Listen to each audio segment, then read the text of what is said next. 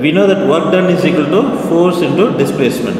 In SI units, the unit of force is Newton and the unit of displacement is meter, and the final unit for work done is Joule.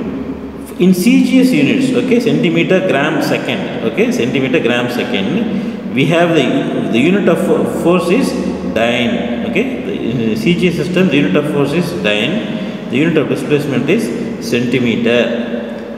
So when they ask what is the unit of work in CGS system, you have to write as Erg, not as Joule. Okay.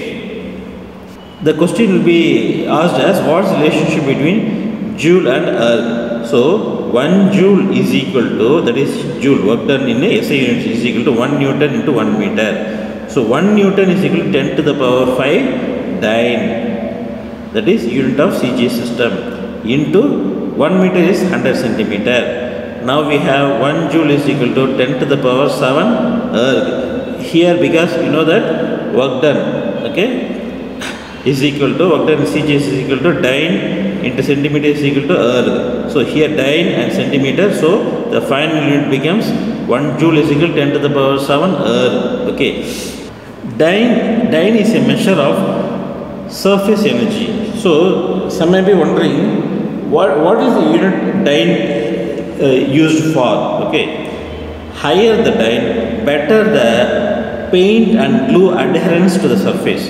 Suppose if you make a paint on the surface of a container, okay, or a cylinder, or the thermal cylinder. So we have to, in order to find out how much a paint adheres to a particular material. Suppose if they paint it on steel, what is the amount of adherence, means how much of attachment, okay, to the particular surface.